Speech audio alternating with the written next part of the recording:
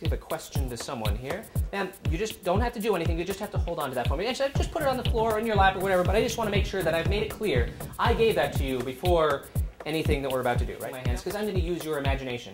If I were to go like this and grab something out of the air, sir, what did I just grab out of the air? A feather. And excellent. Now, I didn't grab anything, but you saw, in your mind, you saw. Who said quarter? Who's the guy who's specific? Are you an engineer, sir? Joan, all I'd like you to do is use your imagination. Suspend your disbelief for a second, because this is going to be cool. You're going to imagine, and I'm going to lie. That's what I do. So with your imagination, just, I'll hold it right in front of you. Just, can you see the date? Yes. You can? Mm-hmm. Excellent. So using your imagination, we're going to create a great illusion. Really? You can see it? What's the date? 1997. That's some serious conviction.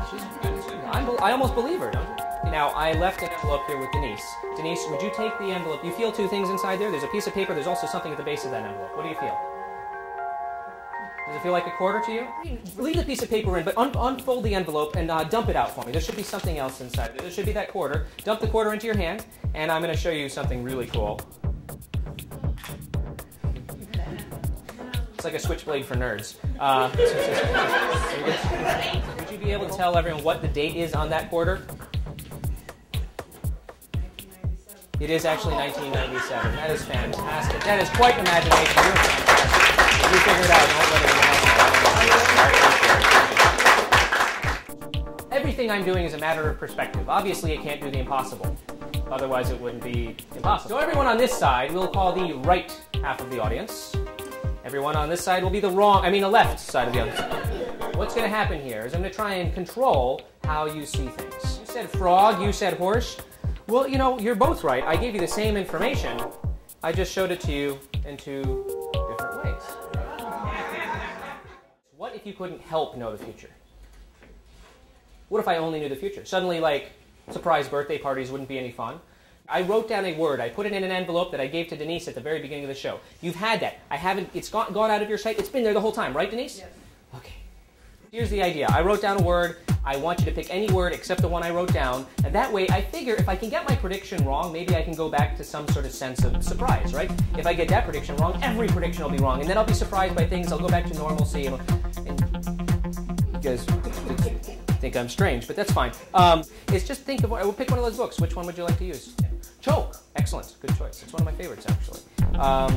All I'd like you to do is you're going to pick a word from that book, so open the book to any page you want. Just open. All that has to happen is the word in that envelope does not match what Elisa just chose. So let's see how we did. There's a pretty good chance of this not working. And open it up. Would you read the word out loud so everyone can hear, please? The one in the book. What is it? Really? After. Open it. What does that say? After. After. Really? It says after? Elisa, ladies and gentlemen. It's not your fault, Elisa. Rasheen, I'm going to ask you to write your name across the face of one of these cards. Everyone take a good look. That's Rasheen's card. Come on, everyone mix up your cards as much as you want. Shuffle them however you want. Mix them face up, face down. It doesn't matter. If you happen to pass Rasheen's card, keep shuffling past it. I don't want you to know where it is. I don't want to know where it is. What's different about this Rubik's Cube compared to others? It does have numbers on it. It has numbers from 1 to 9 on each of the 6 sides. Penny, you mixed up that Rubik's Cube, which is a lot easier than solving it, I'll tell you that much. But are you satisfied that you mixed it up as much as you wanted? Yes, okay, cool. Here, please. All I'd like you to do is you're going to read out those numbers. I'm going to write them down. Let's take a look at that top row. What is that top row? 8 plus 1 is 9 plus 6, 15. Look at the second row. Where you stopped, 3 plus 5 is 8 plus 7 is 15. You stopped on the side with the 4 and the 9, but the 2 is 15. Top to bottom adds up 2. Look at that. 6, 7, 13 is 15. 1 and 5 is 6 plus 9 is 15. 8 and 3 is 11 plus 4 is 15. Every single, wait, there's one more. Take a look at this diagonally. You've got 6 and 5 is 11 plus 4 is 15. Penny, I don't know how you did that. 8 plus 5 is 13 plus 2 is 15. That's pretty amazing right there, what Penny did there. Nicely done, Penny.